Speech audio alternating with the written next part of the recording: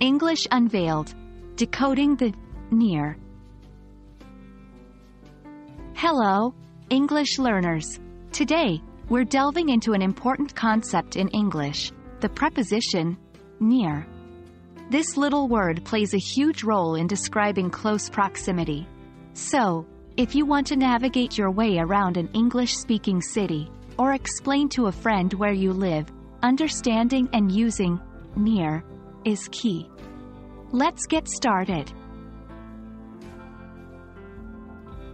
Near is a preposition used to show that something is close to something else in terms of distance. It indicates that one object, place, or person is not far away from another. For example, the coffee shop is near the library. This sentence suggests that the distance between the coffee shop and the library is short. Now, let's explore some practical applications of near in different sentences. 1. Locational use. My house is near the park. Here, near is used to describe the close proximity of the house to the park. 2. Temporal use. While near is mostly used for places, it can also describe time. For example, near the end of the movie, I started to cry. This refers to a time period close to the end of the movie. 3. Comparative use. Near can also compare similarities between two things. For instance, your writing is near perfection. This implies that your writing is very close to being perfect. There are some common mistakes that learners make while using near. Let's discuss a few of them and learn how to correct them. 1. Avoid doubling up prepositions. For example, saying, "The restaurant is located near to the mall," is incorrect.